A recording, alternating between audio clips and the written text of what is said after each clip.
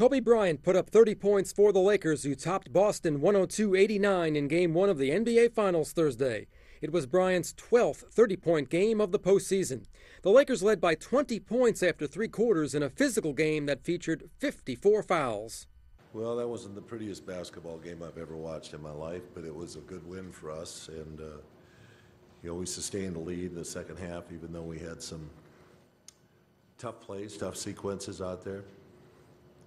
But they contested well at times. We got some easy baskets and some transition points that helped edge it.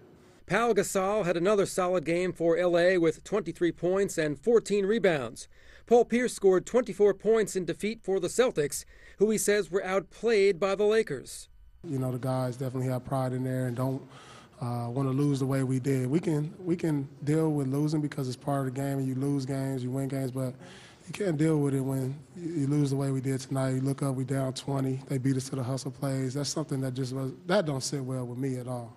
A possible bad omen for Boston. Lakers coach Phil Jackson's teams in Los Angeles and Chicago have won 47 straight playoff series after winning Game 1. Game 2 is Sunday night in L.A. Steve Karmazin, The Associated Press.